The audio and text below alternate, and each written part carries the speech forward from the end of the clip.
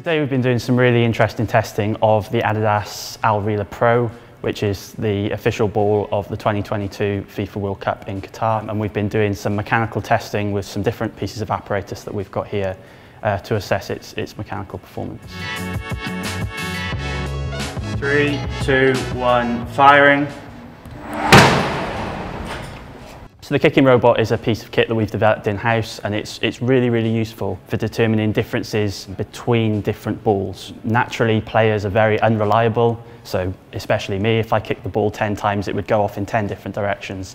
So the kicking robot can do the same thing repeatedly, time and time again, which means we can really isolate the different effects of technology in the ball, construction, assembly, and materials of the ball, and see how that relates to performance parameters.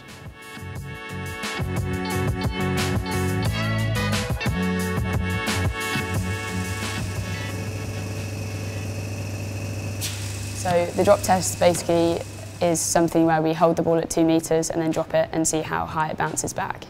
And that allows us to calculate something called the coefficient of restitution, where we have a drop height and then the bounce height, and we can work out essentially how bouncy that ball is. The manufacturers, for every ball they make, have to send off to FIFA for accreditation using the FIFA test methods and test protocol. And then they get the little FIFA Quality or Quality Pro logo on their ball. They want to make sure that their balls are actually going to meet the specifications.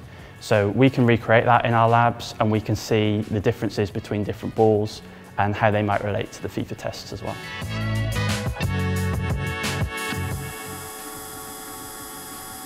The stiffness test is basically compressing the ball around 30% of its original diameter, and that essentially tells us how stiff that ball is and how well it keeps in the air and how much it can handle impacts. So if a ball isn't stiff enough, it won't rebound as high, but if it's too stiff, you know, for instance, if you had a boulder, then the same thing might happen. So what we're looking for is a perfect in-between balance, where the stiffness benefits the players, but isn't damaging to the players. So when you head it, when it hits you, we don't want that to cause any injury to the players.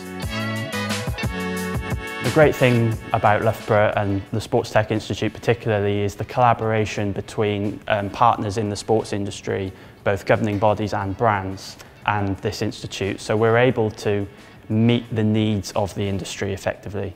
So there's been a lot of testing which has taken place over the last 20 years, which has taken the football from a hand-stitched 32-panel ball and I suppose iteratively informed the design decisions of the brands to take it from that stage into the highly spherical, highly uniform, highly efficient during a bounce characteristics of the ball that we see today.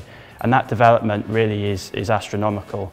There's been a lot of aerodynamic testing that has happened here as well, to the point where the test results from Loughborough now actually feed into the design of a lot of the balls around the world.